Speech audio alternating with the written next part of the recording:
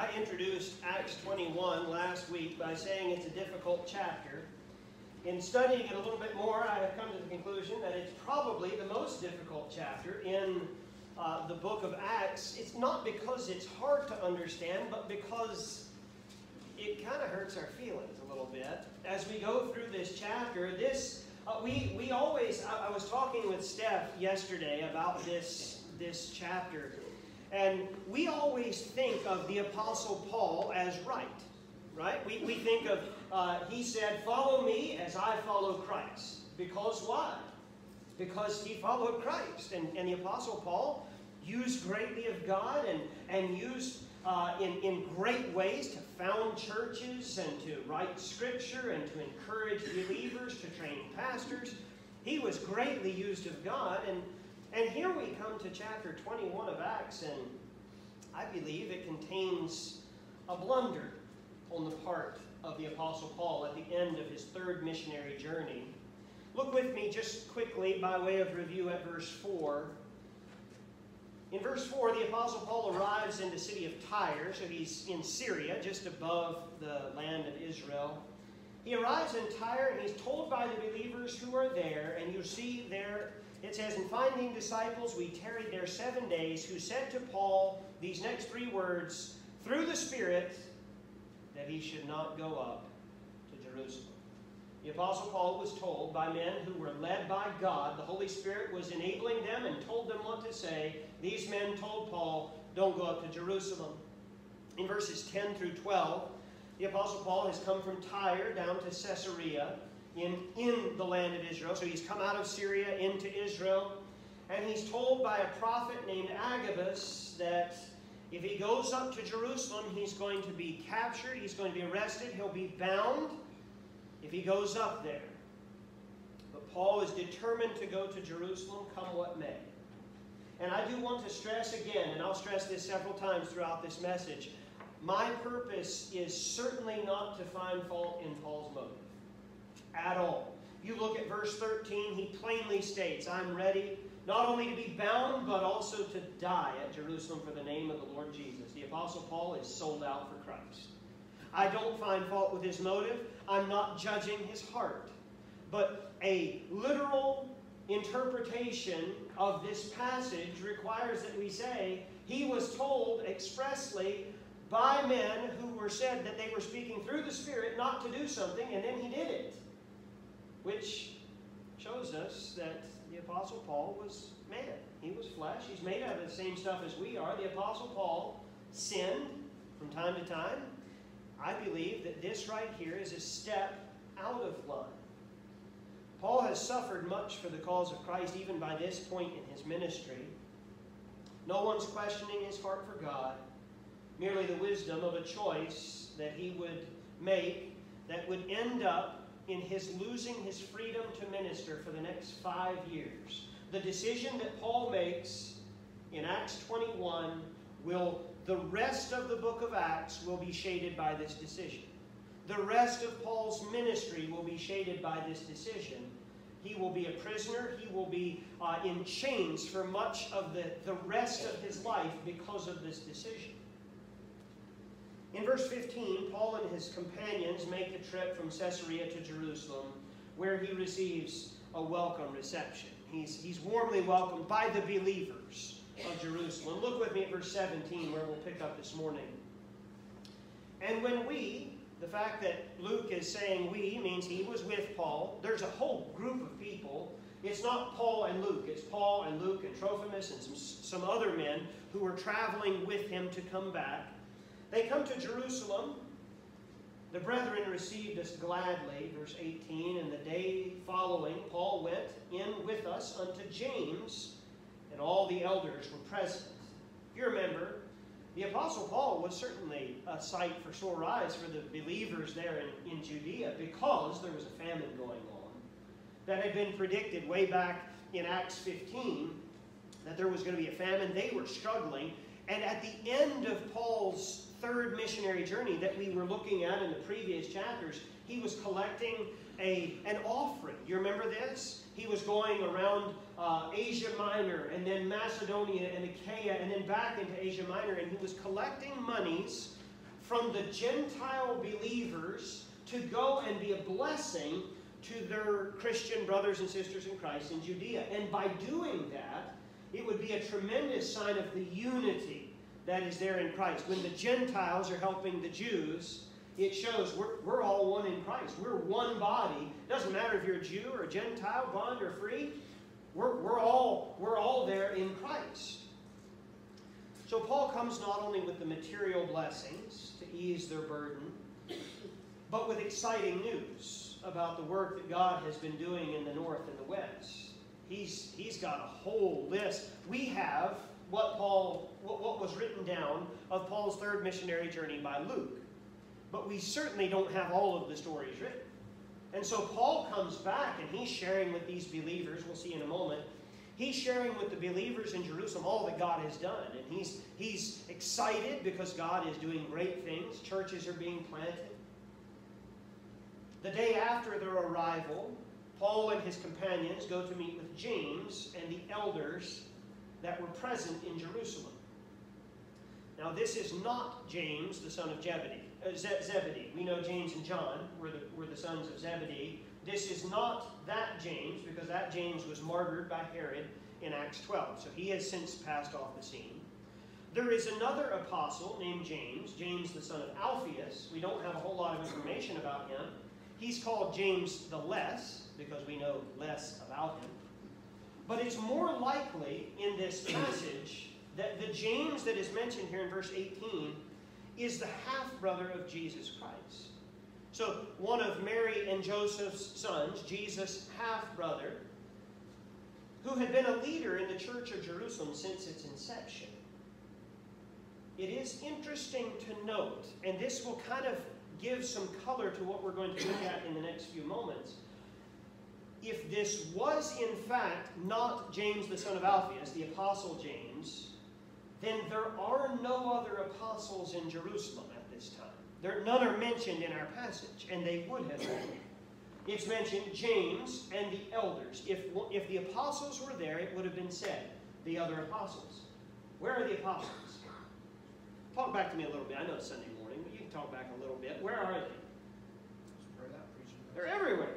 They are taking the gospel to the uttermost parts of the earth. We believe that Andrew made it all the way up to Scotland. If you've ever seen Scotland's flag, the blue flag with the white X on it, that's called St. Andrew's Cross. The reason why is because it's believed that Andrew made it as far as Scotland, which that's a long way to go without benefit of mass transit, right?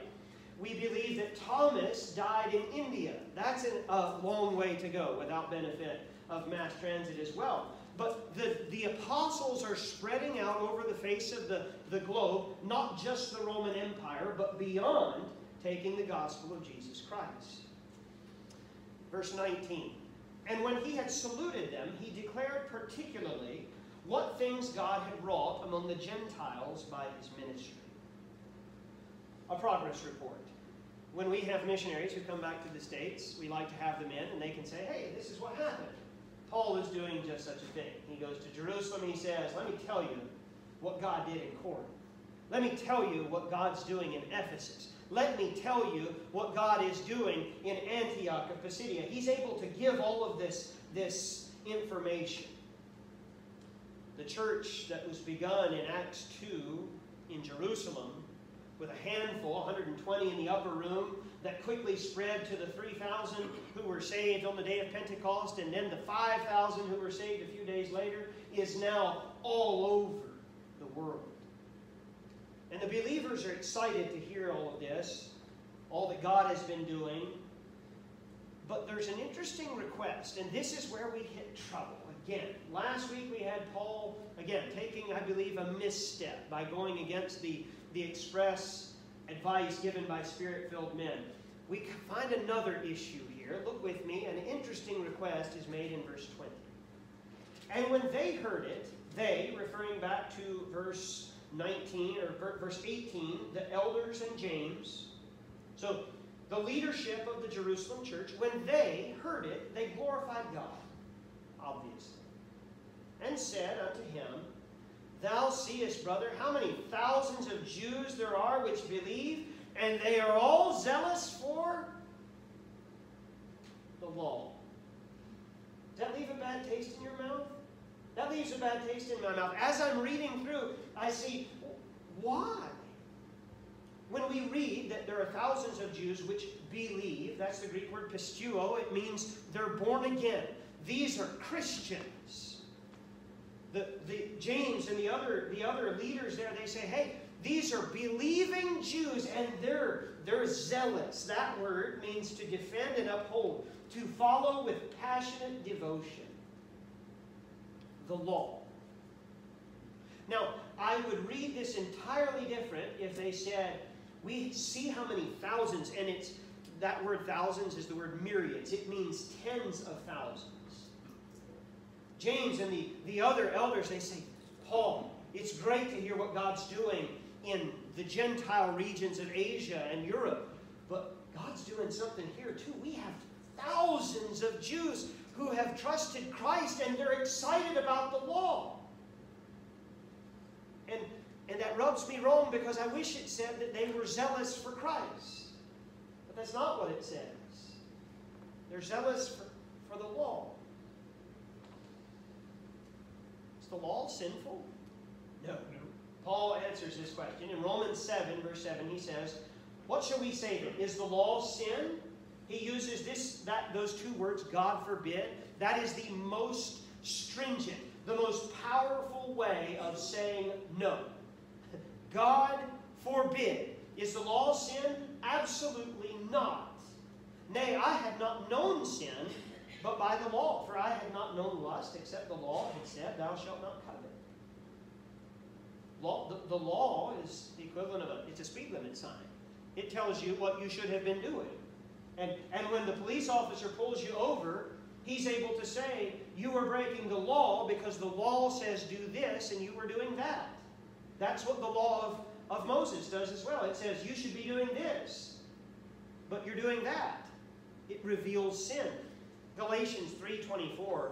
I love the verbs that are used here. The law was our schoolmaster to bring us to Christ, that we might be justified by faith.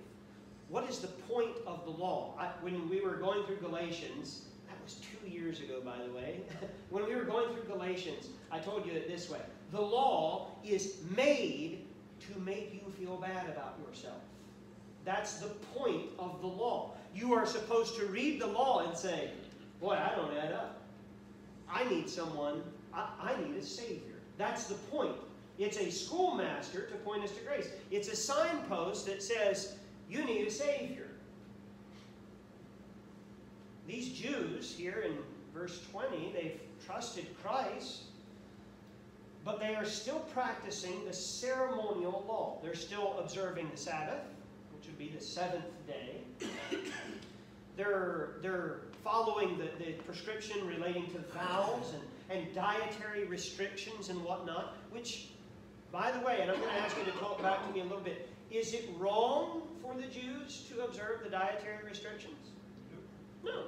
No, it's neither here nor there. Is it wrong for the Jews to circumcise their sons in accordance with the law? No, it's neither here nor there. The problem is when you start taking and you add the law to grace, because it removes the grace part. When you start saying, in order to be saved, you have to trust Christ, and whatever follows the end is wrong. And that's right here. We're not there. They're not saying that, but they're close. They're not zealous for Christ. They're zealous for the law. Look at verse 21. And they're continuing to talk about Paul. They're describing, hey, we've got all these Jews. They're zealous for the law. And they are informed of thee, Paul, that thou teachest all the Jews which are among the Gentiles to forsake Moses, saying that they ought not to circumcise their children, neither walk after the customs. Real quick, who provided most of the persecution and opposition to the Apostle Paul when he was ministering in Asia Minor and Europe? What group provided the most pushback? The Jews. You can't help but see that. He goes to the synagogue. The Jews are the ones who stir up the riots in the town for the most part. It's not exclusive, but most of his opposition comes from the Jews. The unbelieving Jews, specifically. And word has made its way back to Jerusalem from the far-flung corners of the empire that Paul was going around telling the Jews that you can forget about the law of Moses. You don't need it. It's a nothing. Now, nowhere in Scripture do we have that recorded. We don't have any reference that we can point to where the Apostle Paul tells the Jews that they should set aside the law. Rather, he says the law serves a purpose. There's no place in Scripture where the Apostle Paul forbids them from circumcising their sons. Circumcision was the sign of Abraham, the sign of the covenant given to Abraham, and it's not a means of obtaining favor with God, but that's what the Jews had made it. They had taken it where if you're not circumcised, then you're not spiritual. You're not the real thing. The entire epistle of Galatians is written for this purpose. Paul did, however, tell the Gentiles that they did not have to be circumcised. If you remember, in 1 Corinthians 7, verse 18, we read, "Is any man called being circumcised? Let him not become uncircumcised. Is any called in uncircumcision? Let him not be circumcised." Circumcision is nothing. Uncircumcision is nothing but the keeping of the commandments of God. What is Paul saying here? He says, look, when it comes to salvation, it doesn't matter if you're circumcised or not. The Jews, they made a big deal about it. You want to be saved? You need to be circumcised. Paul says, no. It's not about that. Circumcision is nothing. If you sought Christ when you were circumcised, good. If you sought Christ when you were uncircumcised, good. It doesn't matter before Christ. Understand circumcision being the keeping of the law. In Acts 16, verse 3, we looked at this some months back, Paul had circumcised Timothy. As a young man, Paul had circumcised Timothy after he trusted Christ. Not so that he would be saved, but because the Apostle Paul knew if Timothy is circumcised, it will open doors of ministry to him. It had nothing to do with, well, Timothy, I understand that you've trusted Christ and all, but in order to seal the deal, we need to circumcise you. That's not what it was. It was, Timothy, you've trusted the Lord Jesus Christ as your personal Savior. God's called you to minister. If you're circumcised, you'll be able to minister to more people than if you were uncircumcised. And so Paul took the step. In Galatians 1 and 2, Paul tells the Galatians believers that they were not saved by keeping the law of Moses. They're saved by following Christ. They're saved by grace through faith. Interestingly enough, the Apostle Paul, he circumcised Timothy to broaden his audience. He did not circumcise Titus for the same reason. Do you get the point here? I need a little bit of feedback. You get the point that circumcision is not a big deal when it comes to the gospel. You understand that, right? You don't have to be circumcised to be saved. And Paul has been preaching that all over the place, but word has trickled back. And you know what? You ever play the game when you were in elementary school, Whisper Down the Lane? And you whisper something in the ear of one child at the front of the class, and by the end, it's not even close. Well, a big game of Whisper Down the Lane has taken place across the Roman Empire as word of what Paul said makes its way by people all the way back to Jerusalem. Verse 22, this is still James and the elders addressing Paul. They say, "What is it therefore? The multitudes must needs come together, for they will hear that thou art come." Paul, you're something of a celebrity. The fact that you're here is going to draw a crowd.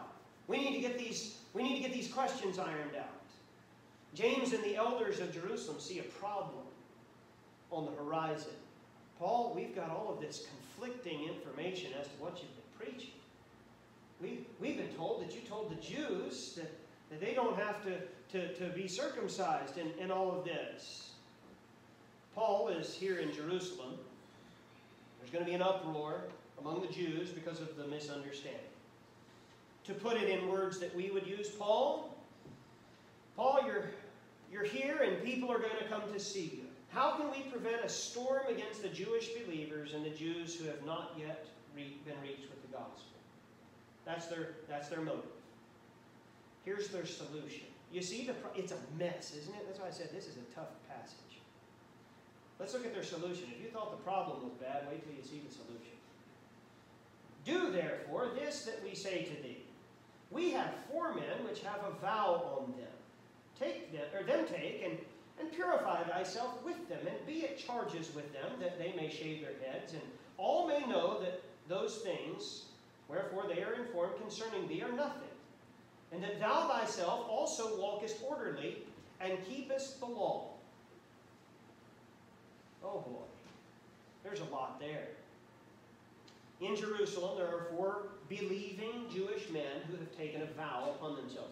We assume that it's a Nazirite vow. We don't have that on authority, but probably that's why it talks about the shaving of the head. That was with Nazirite vows.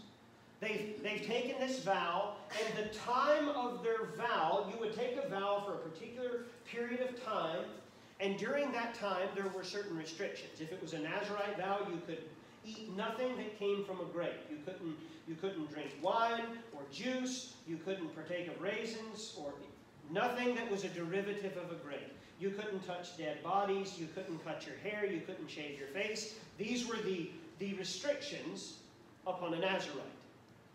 It was taken for a period of time for most people. There are some famous Nazirites who were Nazirites from birth. Samson was one. Samuel was another. We have a few, John the Baptist. We have some who were long-term, but most people took it usually for a month. So these 4 men in Jerusalem, they're coming to the end of their period of being on a vow. And at the end of the vow, at the beginning of the vow, you shave your head. At the end of the vow, you shave your head again. In between, you didn't touch your hair at all. You just let it go. It was part of the vow. And we can go into that later if you're interested. Okay? They're coming to the end of their vow. They would not only shave their head, they would also offer animal sacrifices in the temple. They would go and they would offer sheep and these particular animals. And it was considered a sign of piety. It was considered a good thing when a Jewish person knew of somebody who was taking a vow. Somebody would come alongside them and they'd say, hey, I hear you're taking a vow for this next month. I'd be honored to pay for your sacrifices. That was considered a good thing. Many people did that, and it was considered a way of showing piety. And so that's what the elders and James asked of Paul. They say, Paul, we want you to come alongside of these 4 men who are ending their vow, and we want you to take on their sacrifices. Take on the expense of their sacrifices. The reasons for asking Paul to do this: that all may know that those things whereof they were informed concerning thee, verse 21, are nothing. But that thou thyself also walkest orderly and keepest the law. And we've been in Acts now for some weeks, so I want you to tell me, because you know, having read what we've read so far, these 20 chapters that we've covered fully, does Paul walk orderly according to the tradition of the Jewish fathers? No. Specifically, the Apostle Paul eats with Gentiles. The Apostle Paul has been living amongst the Gentiles for some years now. Another question for you: does Paul keep the ceremonial law of Moses? Not consistently, he doesn't. It's not to say that he never does, but he doesn't consistently. Some examples: what day of the week does Paul worship on? Sunday. We have it all throughout the book of Acts. On the first day of the week, he's worshiping. Paul missed being in Jerusalem for the feasts. That's breaking the law. Paul ate whatever was offered to him while ministering among the Gentiles. He didn't ask. Meaning, the Apostle Paul probably ate the occasional pork chop. Why? Because it was what was offered to him. And he didn't ask. And it was fine. Paul didn't offer animal sacrifices as prescribed by Moses. So they are asking Paul, we want you to prove to everybody by paying these guys expenses in their vow, we want you to prove to everyone that you're still keeping the traditions, you're still following the law, and he's not. Now, it's not to say that the Apostle Paul, when he was by himself, he probably ate kosher. Probably. You know why? Because that's how he was raised. For the vast majority of his life, that's how he ate. The Apostle Paul, he had been raised a Jew of Jews. Hebrew of the Hebrews is how he describes it. But here, in this passage, he's being asked to prove something that just isn't the case. James and the elders acknowledge what they decided in the first church council back in Acts 15. Look at verse 25. They say, we remember what we said. They say, as touching the Gentiles which believe, we have written and concluded that they observe no such thing, save only that they keep themselves from things offered to idols, and from blood, from strangled, and from fornication. So they're saying, Paul, look, we understand what we've said, but when it comes to the Jews, it's important that the Jews believe that you still keep the law. It's important that the Jews believe that you follow the traditions of the elders. Back in December of last year, we looked in depth at Acts 15, so I'm not going to re-preach Acts 15 here this morning. Acts 15 records the first Jerusalem church council where the apostles and pastors of the church, they helped to maintain peace between the Gentiles and the Jews. What does Paul do with all of this information? What does he do in this? Again, it's a messy situation. What does he do? Verse 26, then Paul took the men, and the next day, purifying himself with them, entered into the temple to signify the accomplishment of the days of purification, until that an offering should be offered for every one of them. What did Paul do? He did what they asked him to. I think you can make the case. I'm going to say it very, very gingerly. He compromised. What they're asking him to do is not a good thing. And he did it.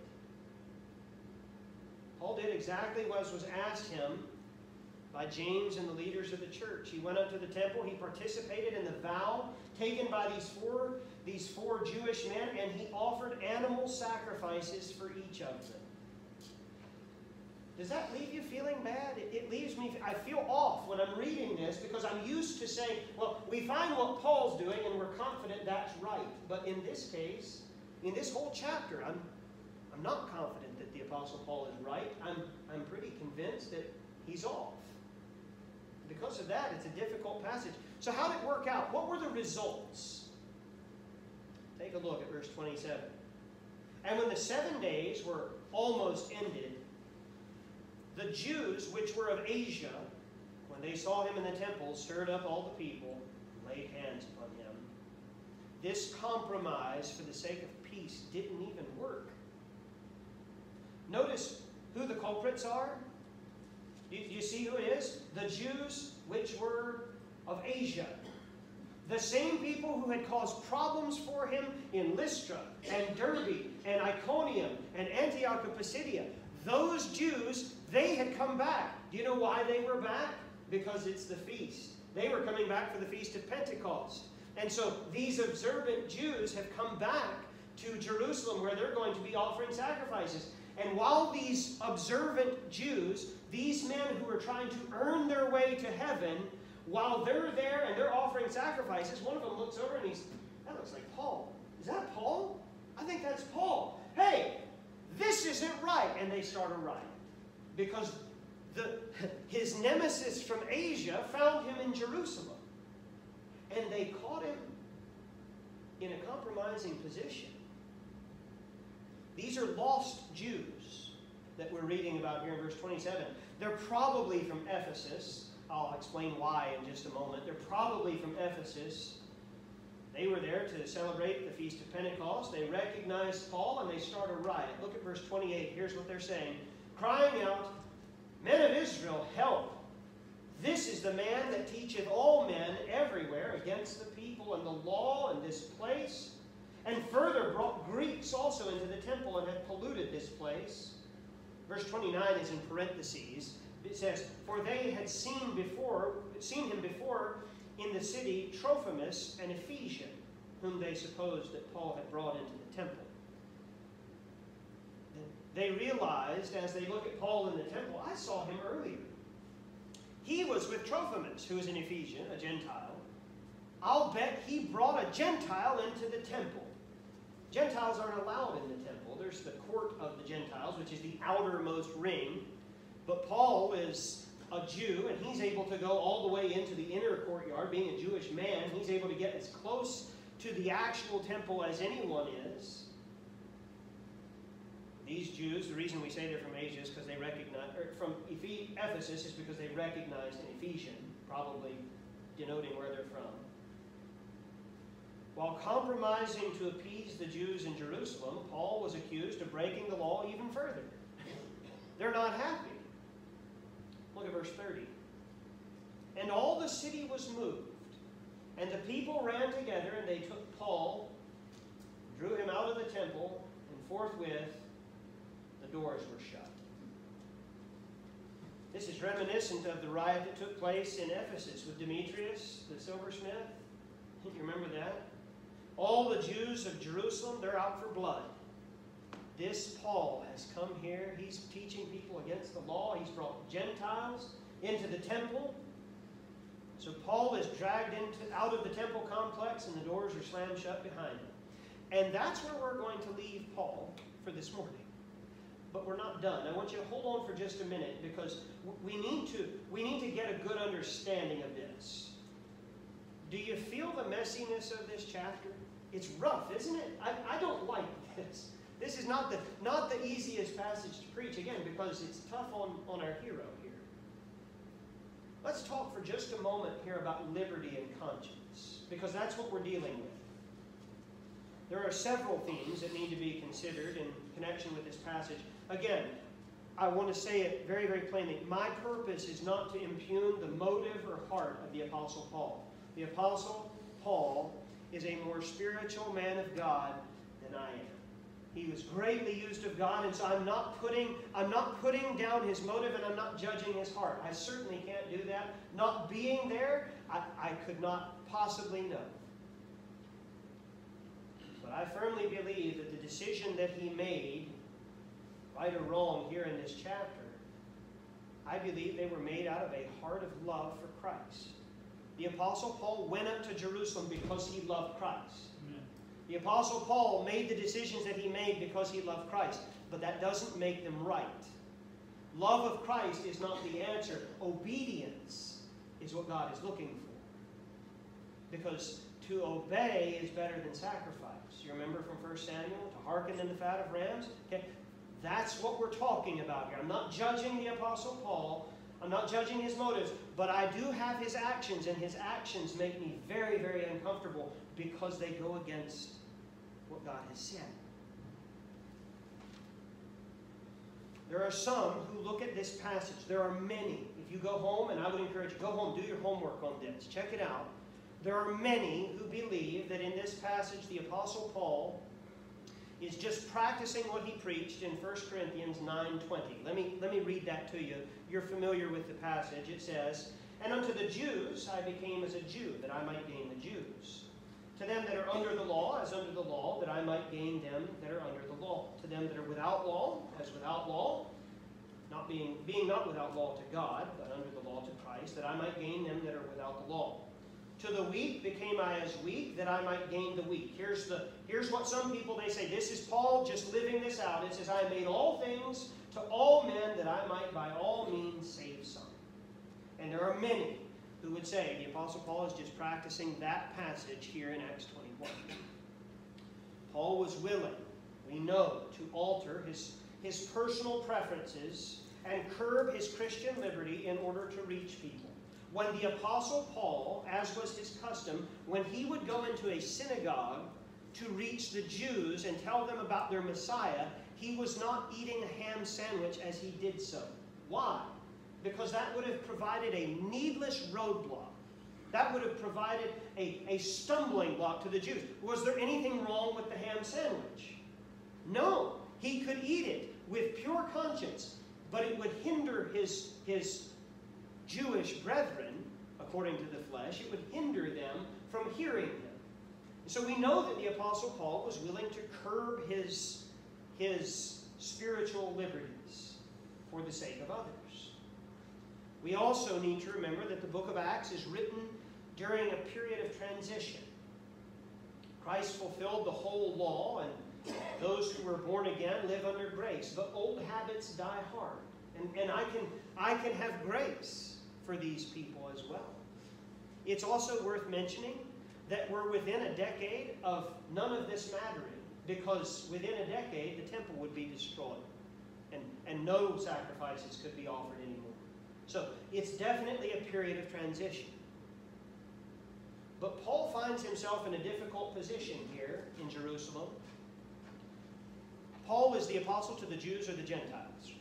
He's the apostle to the Gentiles. We know this from Romans. As the apostle to the Gentiles, his life was spent among the Gentiles. He's not been preaching for them to come to Moses. He's been preaching to the Gentiles, you need to come to Christ. The law of Moses serves a purpose. It points us to Christ. But it's not the end. Galatians 3:20, the Apostle Paul said, there is neither Jew nor Greek. There is neither bond nor free. There is neither male nor female. For ye are all one in Christ. Paul did not compel the Galatians to keep the ceremonial law of Moses, nor any of the other Gentiles. Galatians 2:16, knowing that a man is not justified by the works of the law, but by the faith of Jesus Christ.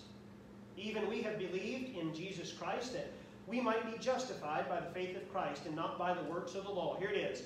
For by the works of the law shall no flesh be justified. There it is. Why didn't Paul go into Ephesus and say, hey, let me tell you about Moses? He went into Ephesus and he said, hey, let me tell you about Jesus. Because why? Because Moses just points you to Jesus. The Apostle Paul told people of Jesus. Paul had not told the Gentile believers that they needed to be circumcised in order to be saved. Because you don't. You don't have to keep the law of Moses in order to be saved. On the other hand, Paul is trying to keep peace with the Jewish believers as well. These Jews were born again, verse 20 tells us, but rather than being zealous for Christ, they're zealous for the law. This zeal for the law made them especially susceptible to the false doctrine of salvation through works. Paul listened to the counsel of James and the other leaders of the church in Jerusalem. He tried to smooth over the feelings of the Jews who were not yet ready to acknowledge the fact that the law was passed. Let me visualize it for you here with a couple slides. In Jerusalem, Paul is stuck in the middle between two groups. He's right in the middle between, one, the Gentile Christians, to whom he has preached salvation by grace through faith without the law. And he's stuck on the other side by the Jewish Christians, who have trusted Christ alone, but they still place a high value on the traditions. Do you feel the tension this morning as we're reading this? I hope you do. I hope you feel it's a tight spot. What would have been best? What is the ideal situation right here for Paul? The ideal situation would be, are you ready for this? This is really deep. The ideal situation would be for him to not be there, which would not have happened had he listened back in verse 4 and verses 9 and 10. The Apostle Paul, according to these men who were led by the Spirit of God, he wouldn't have been in this tight spot had he listened. Compromise never works out, though, does it? We try to do it, and we are pushed in the same direction to compromise. Never works out the way we think it will. Compromise muddies the waters and makes it difficult for anyone who sees us compromise. Even if we don't cross into sin, those who are watching us may not be able to find the line so easily. Compromise is a problem. Compromise can confuse the issues to those who already have questions. Think with me for just a moment. What would the Gentile believers in Galatia think when they find out that the Apostle Paul was taken prisoner in the temple in Jerusalem in the midst of offering animal sacrifices? Do you see why that's a problem? It's just confusing. Compromise doesn't work. And compromise rarely goes far enough to bring peace anyway. It didn't work. Paul was in the temple trying to make peace, and it blew up in his face when the Jews from Asia showed up, and everything just blows up. We leave him in the street at the hands of a mob. This morning, by way of application, this is a difficult passage, and again, it leaves us feeling off a little bit when it comes to Paul. We're used to looking for where Paul is on an issue and saying, I'll stand right there, because he said, follow me as I follow Christ. This passage leaves us with a feeling we're not used to in the book of Acts. We're accustomed to seeing Paul make right choices and God blessing those choices. But we mentioned it last week, and it bears repeating again. God is going to use all of this to get glory to himself, because perhaps in no other situation is it better shown the truth of Romans 8:28 that says, and we know that all things work together for good to them that love God. That's Paul. The reason he's there is because he loves God. He's called according to his purpose. In verse 33, if you look ahead, Paul is going to be placed in chains. And in one form or another, the Apostle Paul will wear those chains for the next 5 years of his life. In spite of that, God is going to use him to witness to countless people on 2 continents and to pen several epistles that we still have today. What's the lesson for us out of this difficult passage of Scripture? One lesson that we need to get because we face the temptation. One lesson is compromise is dangerous. It never works out the way we envision it. Find God's will. Grasp the truth of God's word and stand firm against all pressures from within or without to back down or to compromise. The Apostle Paul, I can make the case from Scripture, he shouldn't have been in Jerusalem. What should the Apostle Paul have done when James and the elders of the church said, hey, would you go offer these sacrifices? What should he have said? He should have said the same things that he said to the church in Galatia. That's not necessary, because Jesus Christ offered once for all and the sacrifice is paid. But he didn't. And it leaves us with an unfortunate lesson here this morning that I hope we can take and apply to our lives. Would you bow with me for a word of prayer?